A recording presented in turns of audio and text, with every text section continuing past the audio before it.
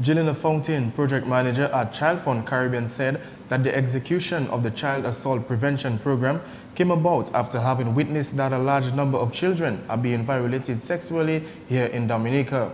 We were informed that between the years 2009 to 2015, there had been about 800 cases of children who are being sexually violated. And so we're saying for a small country, which is about nature and purity and so on, this is just too much.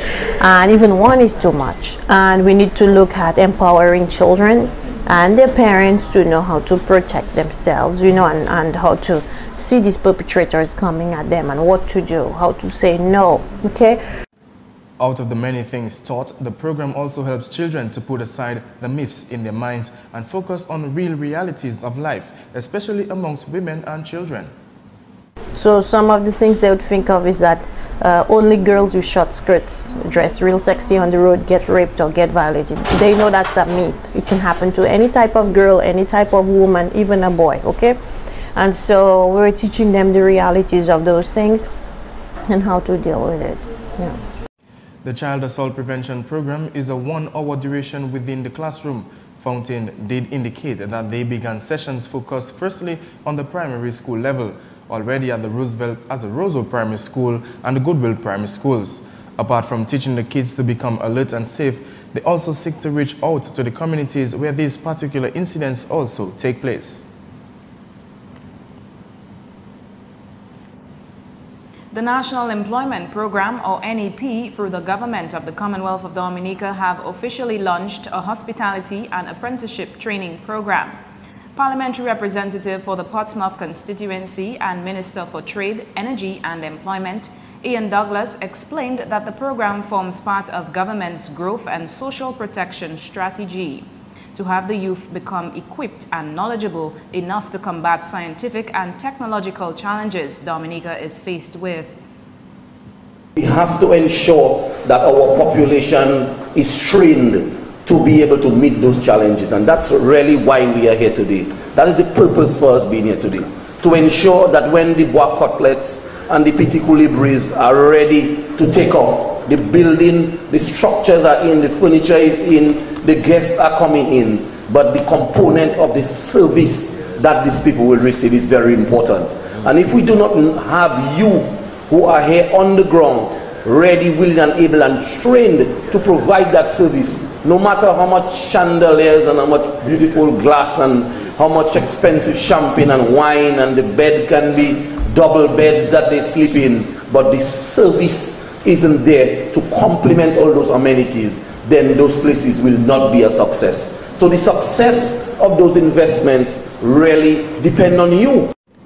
Douglas stated that the government of Dominica have implemented several training programs after having recognized the urgent need to prepare the youth in order that they become better able to address the challenges expected on striving towards Dominica's continued development. Hence, one of the reasons for the implementation of the Hospitality Apprenticeship Training Program.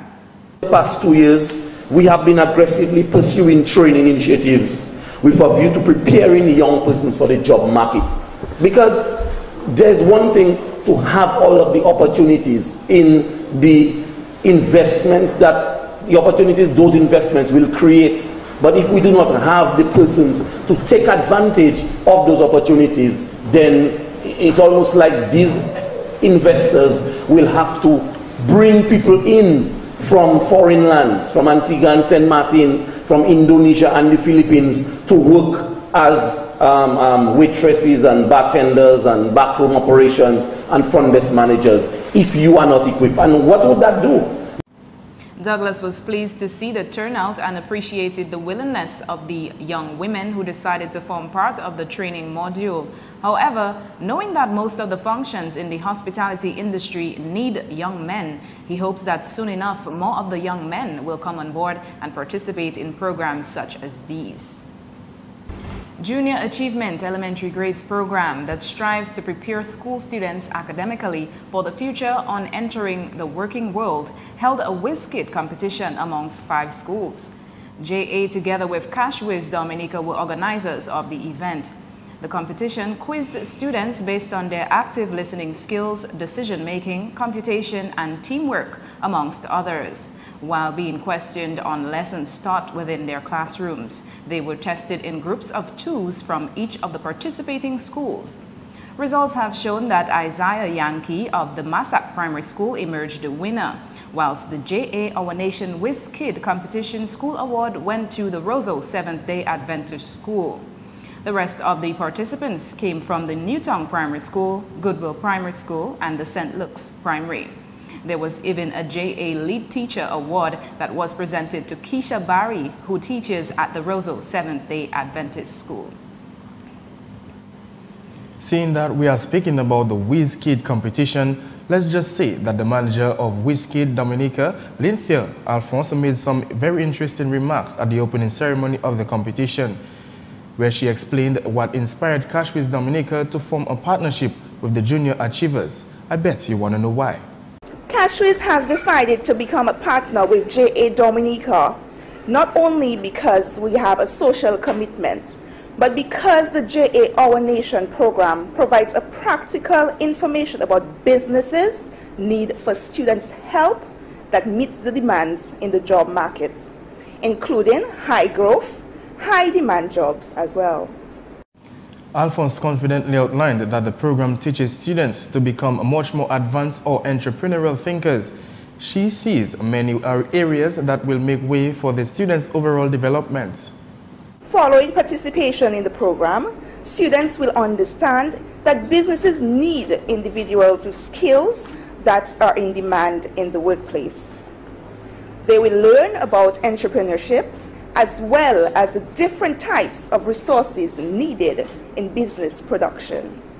In more local news, the Ministry of Health expressed that they've observed the strategic value of health to the country, Dominica, and held a press gathering to provide an update on their MOUs, plans, and challenges that they face as a ministry, as well as informing the public on information gathered from ministerial visits to different countries in efforts to improve on health services offered in Dominica. Here is Dr. Kenneth Daru, Minister for Health. In terms of the Cuba trip, as I said, it was very fruitful. Very fruitful. We would have known, and I would have said at the previous press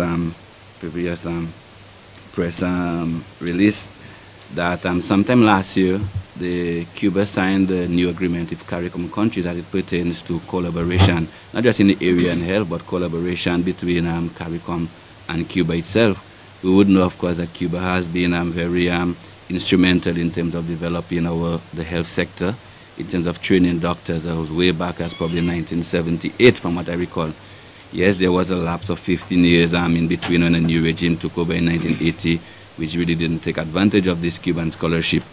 But I think from 1996, when we established diplomatic ties with Cuba, we've had this steady stream of medical doctors being trained in Cuba. Myself, I'm Cuban trained and very proud I'm Cuban trained medical doctor. So what they did is that we would have also noticed that in recent years, the number of medical scholarships would have decreased. But I think starting from this new academic year, 2015-2016 academic year, the number of scholarships has gone back to 7 per year. And in addition to this, they also offer in free specialties every year. Now these specialties are going to be of our choosing based on the country's need. After having carefully identified some of the areas that are mostly critical with regards to health in Dominica, the specialties will be made. From a number of visits to medical firms, they also saw the need for greater collaboration, being that most of the time Dominican patients are to be flown to either Guadeloupe or Martinique for medical attention. On that note, he announced that the medical services firm in Cuba offered the ministry to sign a memorandum of understanding. Upon review, he informed that very soon in the near future, they will be signing an MOU to have patients transferred to Cuba for medical care.